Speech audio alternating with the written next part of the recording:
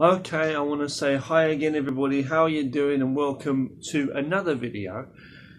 Now, last night I didn't get the best sleep, I got about under 3 hours sleep. I even made a video where I was laying in bed and I was like just waking up and I was talking to you guys, Yesterday I was working out very hard and I'm very tired now. Actually, my legs are very tired. So I did a bit of stretching earlier on. I've been stretching a little tiny bit. I wasn't going to do anything, but that's what I'm like. I force myself. I have to do some stretching every day. Now, you can see I've got my punch bag set up here and I like to train. Punch bag, but me myself, I got this punch bag, this freestanding punch bag for one reason mainly. I can do all of my martial arts training on the bag, different martial arts, but really it's just for striking, and I thought I want to improve just my basic hands, like striking, like boxing, basically boxing training, basic boxing. First of all, I want to just loosen up my arms a little bit. But I'm not going to go all out in this video, okay? Like you've seen other videos of mine where I'm going really like harder into the bag and really working out hardcore in some of my other videos, yeah? You will have seen. But in this video, I'm just going to do a few basic drills and stuff, and have some simple training. Good training, but I'm not going to sweat it out and go mad. I want to do a bit of training on it. Just loosening up a little bit here to get myself ready, But yeah, today workout-wise, I'm not doing my full-on top to bottom stretch workout and strength and all that anyway. I'm taking it easy because I'm really tired from yesterday, but still I thought I want to go on the bag a little bit. I'm going to make some more bag videos anyway. I really advise people to get a bag like this, okay, if you can. If you don't have like a punch bag in general, if you've got a bit of space, a little bit of space, at least, it's good to have one of these. It really is. I'm so happy I've got this, very happy. It's weighted down. The actual bag itself fits into the bottom part, and that's filled with water. You can fill it with water or sand, but water was the easier option. It does move a little bit, you see when it moves. It's not super heavy, like a heavy bag. I like really heavy bags usually, but it's good because you can put it anywhere. It's got these like suction cup things at the bottom too you can attach, but I didn't attach them. But what I've got, I will say, it does make some noise when you're hitting it. It will like wobble and hit the floor. So what I've got is I've got a big old bed sheet and I've wrapped it all around. You see here, can you see that? How I've tied that around the bottom there. The bed sheet all around there, tied around it. Makes it soft so I can push it around and it doesn't make such a loud noise when it hits the floor as such, Another thing I want to say is I've got two, good thing to lean on. Don't put your whole weight on it, but but I was going to say another thing I've got is like a pair of, they're actually MMA gloves. I don't like MMA at all. Like I fucking can't stand MMA, excuse my language. None of this modern day, anything that this modern day stuff, I'm saying, this modern day martial arts where they say the old traditional stuff was bullshit and the new stuff's the real deal. Yeah, they're tough fighters, yeah, and athletes, no doubt about it. And yes, there is bullshit out there, like there is in a lot of things. But the truth is, the traditional martial arts of old was so superior. It's unbelievable. But yeah, let's just talk about, I'm not saying I'm an excellent fighter or anything. In this day and age, the scary thing is MMA is like the best stuff out there and the most popular stuff you can find. It's probably easier to find a school that does MMA and that, But MMA, literally comparing the two, MMA versus original ancient martial arts, you must be fucking kidding. You might turn around and say, well, that's my point of view.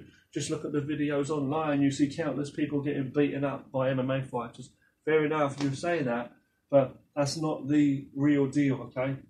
It's not the real deal, and it sounds like I'm making excuses and that's all I'm doing, or I'm living in Kung Fu land, watching Kung Fu movies all the time, in a dream world, and you can say whatever you want to say, but I know for a fact just by what I know about the traditional martial arts myself even. Who the hell am I? I'm not even like in the most physique. You don't see, I don't look like some big muscle man or whatever. I'm not a tough guy, or I'm not even some master of the traditional martial arts even, but I've been training all my life, I've looked into them, I know what works. It's just from what I know. And then in real life in general, if you're looking at the ancient knowledge, the wisdom, the traditional martial arts you could use to kill, you know, it's just no comparison to the MMA stuff. But anyway, I'm talking too much now, but I've got two sets of MMA gloves. MMA gloves, I've got black pair and also a blue pair. My blue pair is put away now. But, you know, I like to train wearing them sometimes, but I like to train with bare hands too. And what I want to do is I've got a pair of dumbbells too. I'm going to start working out with them as well, you know, to get some more power in my arms. There's things you can do to work power into your arms, obviously push-ups, pull-ups and whatever people want to do. But I'm just saying, like, you haven't got to be the most muscly person in general anyway. I mean, but you've got to have some power in your arms, fair enough. I've trained my legs for many years doing kicking and stuff a lot, you know. I train a lot of Wing Chun, as I say, Wing Chun, Kung Fu, as I say, in general, and Kung Fu techniques. But the thing is, this bag, I got this bag for my basic boxing, really. You know what I mean? You can do your elbows and all that in it as well, and your Muay Thai and your knees and kicks, whatever. You know, I kick with the feet, I don't kick with the shins, as I say. Okay. I'm just saying, okay, like, the thing I want to say is, like, you know, with the fists, okay, with the punching part, I like to go bare fists as well. I train on anything like trees and concrete walls and poles and things as well to strengthen my arms and my hands. Not going full at it because you're going to break yourself. But I'm saying training on a wall is good training, gradually controlling it and doing certain kinds of training is very, very good just for your strength. But, you know, a bag like this is going to give a bit more, and it's like, you know what I mean? It's like, I don't know, it depends how you look at it. It's just different kind of training. You'll put different kind of control through your arm into your fist. But definitely, it beats training on thin air all the damn time, you know what I mean? Now, I believe, right, in a fighting situation, whoever you are, you could be of a smaller build. So it's the thing, you get people with different builds. You might not be the most muscly person. I believe anyone can learn some self-defense. You could be a woman with like a smaller frame build, and you know, how would you be able to fight? Are you still able to throw strikes in? What do you say? Oh, you don't punch, you just give up on training because you're not the gym, you know what I mean, muscle man, what you could, weightlifting or whatever it is, MMA, lean and all that. Whatever it is, no, I mean, you can still train your power. We're not messing around. Palms to the face, punch, elbow, hitting. What power can you deliver from your body? I mean, even, you know, no matter what you do, I mean, you're still going to have a different build to other people in general anyway. And that's all it's about, really. So you've got blocking in martial arts, blocking and covering, but you've also got the striking. I got this bag to help me with my striking training, my focus. Okay, just focus and alignment of hitting a target and aligning and helping myself focus on basics. So I'm doing my Wing Chun chain punch, but I mean, it's really for the boxing, just to work my basic boxing, you know. Okay. Please excuse me for a second. But that's why I got this, my basic boxing, you know. Getting the fidgets here, stretching my feet in positions, you know. I got this really for my alignment and my jabs. See, I even get into like almost like a boxing stance when I'm doing it, see. So I'm doing that light here. I'm focusing the alignment, see, talking naturally. And I think it's good training, just doing a basic jab, see, jab, cross, body shot, whatever, hooks. I used to do it more this way, but I found it's more better to do it that way, I find. Jab, cross, hook, all that, jab, cross, or doing those, boom, boom, boom. In the body, you can get the body shots, body hooks, head hooks, and then going in for like a more karate kind of, like solidly going, that kind of thing, but with the guard up. I always have an open hands here. That's a reflex I've got from my Wing Chun. See, I've always got two hands guarded. See, so as I'm doing that, I've been thinking about parrying or guarding here, like karate or kung fu on the side. You know, see, closer range throw. You can throw palms, yeah, elbows, you can do forearm strikes.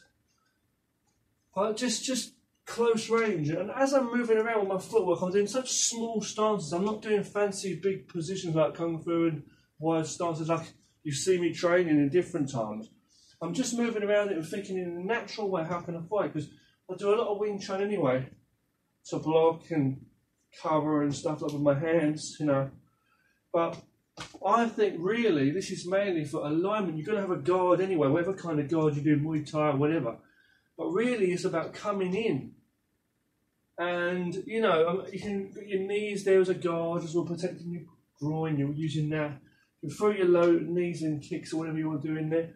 But I think really, as I said, this is for the striking. So I think there's two main important things when you are striking. One is power. Obviously speed, precision, accuracy, power, focus, all that stuff. But I'm saying two kind of things you want to train. And really, I'm saying this, right? When you're working on your basic punches and strikes with your hands to a person, let's say to a face, when you're training to really, for a person, this is for training on a person. You're training this so that in real life, if you strike, you're going to have effective angling and hopefully power.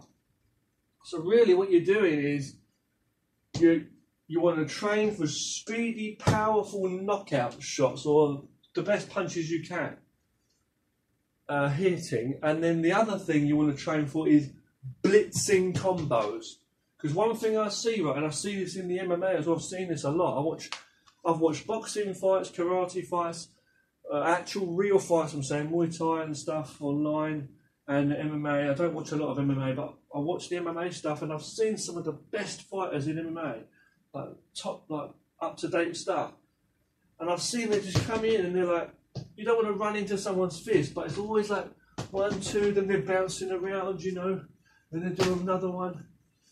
Whereas if you see in some of my other videos, I'm not going to go crazy in this video, but I like it when they go, I like to blitz a combo, not tapping tip-tap shit again, but it's like coming in with every punch, it's like a knockout, and it's got to be like, like a machine gun. Literally going in, you know. So what I mean is, you might throw a punch, you know, to it, or because if you can land that first punch, they're going to be stunned by it, if not knocked out. I mean, that's going to do some damage. And if the door's open, if you hit and then you come back and you move it, they're going to have a chance to recover for even in that second. They can even be hurt but still come at you fighting. It's got to be 1, 2, right, and it's got to be 20 of those if you can. That's how I see it. But I don't see people able to move that fast. You see people, athletes, proper MMA people, they make me look like shit. But you see boxers and MMA people, some people on the speed bag, boom, boom, boom, coming in, boom, boom, boom, boom, boom, boom, boom, boom, boom, boom. But they can't do it. It doesn't seem like in a real fight they never do that. You're afraid you're going to kill the guy. Well, I don't know what it is. There's some reason you're not able to punch at that speed, or what is it? You know what I mean?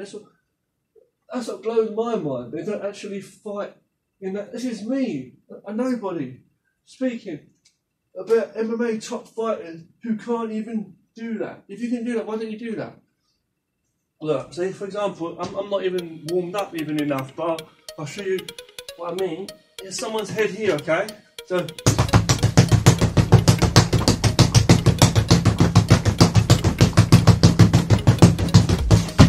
And that was like nothing really, you know.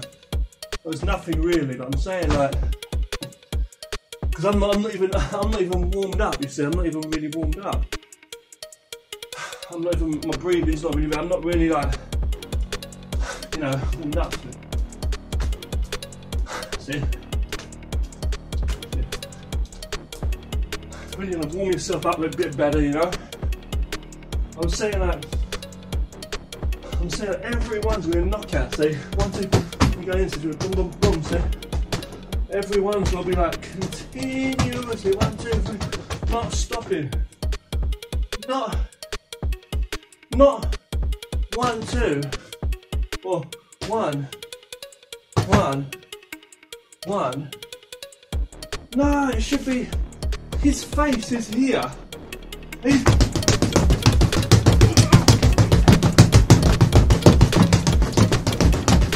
Oh, they go straight through now. In my mind, I'm thinking, why stop? Why would you stop? Until it's finished. Until it's finished, you know? Come in and see. Check that elbow. Yeah. Not 1, 2. Not fighting her. 1. Have a dance around. Here's it. Style time. Cover up. Cover up. No, but why would you do that? Come in.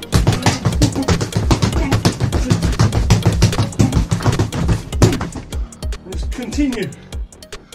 Because well, you don't want to exert yourself. I'm talking to you here in the video. Yeah. It's see, I'm trying to control my breathing because I'm talking to you here. I'm not even ready. I've an under 3 hours sleep. I'm not even in great mode. I've not warmed up enough, and I'm not, you know, in that great. I'm not even warmed up enough. I'm like I'm trying to catch my breath talking here. But I'm saying, if you're ready and you're really fit and doing your fitness training every day, and you're in great shape, I mean, I'm going to do more of this anyway. But you know what I'm saying? You're going to get mugged on the street or something. For example, you're not really going to just go one and hope for the best. If his face is there, 1, why you go 1? Look at him more. Go, continue. 1, 2, 3, 4, 6, 7, and everyone's got to be a proper. And it's not it's a boom, boom, boom, boom, boom, boom, boom. Everyone has got to fucking knock him out. You know what I'm saying? So he's there, setting him up. You don't want to have to punch the face, guard against hands. Okay, he's here, head. Okay, gut shot. Oh, go around the other side. You want to work the body, work the head, and all that stuff. Cover here. But really, if his face is open, let's say he comes to hit me. If I see the face there, if I can get 1, that's enough to slow him down, stun him, hurt him, right? This 1 here is enough, and it should be a knockout anyway. Adding the knockouts as he's going down, more knockouts. But the thing is, as you're going in, why don't you, if you can throw 1, why not throw 2? If you can throw 1, like you might say, if you can throw 2, then why doesn't 1 do the job? But the thing I'm trying to say is, if you train your adrenaline, you do a lot of running or skipping, whatever you do, running up the hills, and you're good adrenaline, good breathing, and you're in great shape and you're doing a lot of working out, you know, then why can't you save your energy for the moment when you get the, rather than dancing around the whole fucking time, dancing around the ring, trying to guard against this and that and fight, you know, and trying to catch your breath and thinking about it, fight game and all the rest of it, having to defend, the whole thing about the fight. I know it's just theory, I'm me talking a pussy, yeah. But I'm saying, in reality, right, if we're in the ring or on the street, someone's face is right there. If you're able to get that first hit in, why would you keep the distance and come back? If you're able to go the first hit and the second one can just come straight after, see? So it's not 1, 2, it's 1, 2. See? 1, 2, straight away, see? And she 1, 2, 3, see, 2 as 3, 4, 5, 6, 7, 8, 9, so it's coming straight in. 10, see? So you know, when 1 comes, when 1 hits, the other one's already hit, see? As you come in, see, you go 1, 2, 3.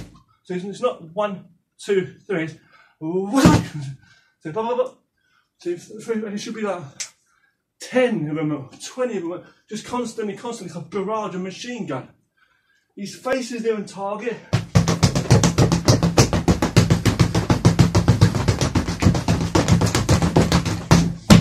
everyone, you know, to the face. And it's like you try to drive the power straight through the target. So it's like, once you elbow whatever it is, say, not 1, 2, here, and he hits me. It's got to be, see, let's go. You come straight, and say, 1, 2.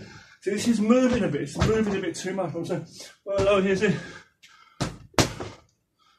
It's got to be, boom, as this one's leaving, that one hits. As you're covering, the same thing, you don't want to cover and then hit. You want to cover and hit at the same time. You know? So, yeah. Just some of my thoughts, okay? And you want to get them shots in, you know, heavy, try to go for them heavy shots as well, you know. So,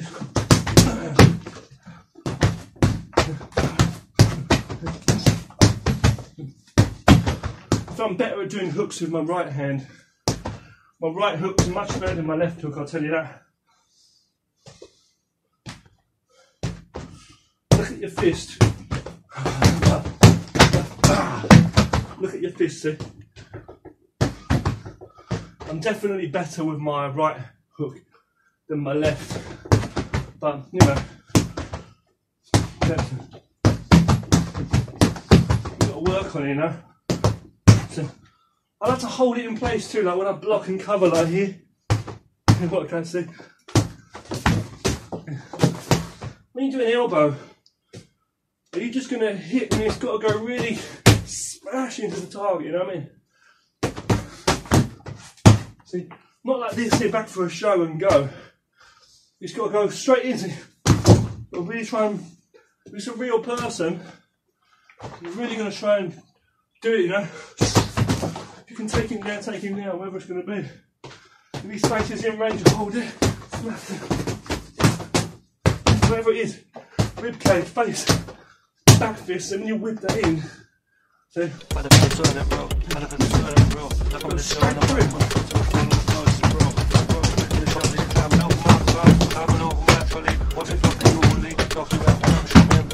Guarding the whole time, so guarding. Guarding the whole time. You go in. Here, see? There's anything there? There's no use in going 1, 2 here, back, and there's no space to hit me first. I would cover in the whole time. Whatever's coming, my body here, my head here, and hitting, see? Already sweating a bit now, even. So. But I'm not even doing proper working out at the moment, I'm just showing you a few things now. But let's imagine, okay? So I'm here, got these stances as if I didn't stance, see? But the truth is, in a real fight, his face is open, I want to go straight through, see?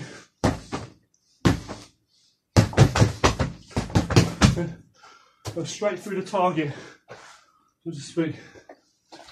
In terms of your mind focus, see?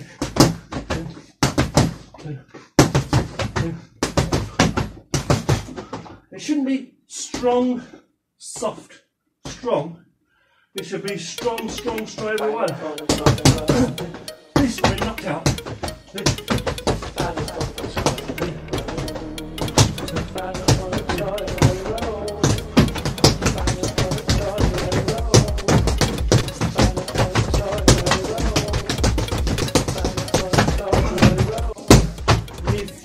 Force into everyone, you know? Everyone. You've got to be like, you palms, whatever it is. It's really fast enough to come in. Everyone's not 1, 2.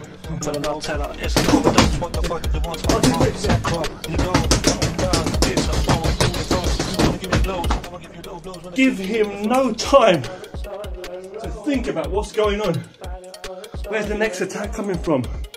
How should I get ready? Turn, where is he? You know, don't let the person think about and understand you. Just literally bam, bam, bam, helicopter. Pop, pop, pop, pop, pop, pop, pop, pop, pop, pop. Just shut him up. So he doesn't come back and try and fucking kill you, rape you, torture you, or hurt you badly. You want to stop him. You want to win because you don't want to lose in one way to this bastard. You know what I'm saying? But it comes in the training. So, you're going to throw an elbow, you're going to throw one punch, why dance around? You can do more. You want to throw one punch, you want to be accurate, right? The same as why exert yourself from a mile away here, doing moves, trying to work out, you know, when you can go straight in. Why throw an elbow and you miss him? See? You want to make sure you smother. So you're not coming to hit me. If I cover, his face is open. See? We'll throw another hit in or something. If I can hit him in the gut or whatever first, you know, whatever it is, if I see an area open, cover, throw them attacks in. Be an elbow, it's an elbow. If his arm's grabbing onto me, if I can catch it, I'll catch it. Pull him in, whatever is locked out. But if his face is open to attack, I'll be throwing them, I mean, we should be throwing them punches in like a machine gun to the target. At the head, no, fucking do it. Straight to the head with fists. To the top. If his face is open, I'm not going to give him a chance to smile about the next one he's thinking about he's going to do. He's trying to think. His mind controls what he's going to do. So you've got to be faster. You've got to attack before he's already hurting you. Before he's already on top of you. You know? You've got to smash that fucking, distract him so much that he doesn't know he's going to get knocked out 5 or 6 more times before he fucking realises he's knocked out from the first one. You smash, you know, you turn off the computer and then you smash it to 1,000 pieces. That's what you do. The guy, they say,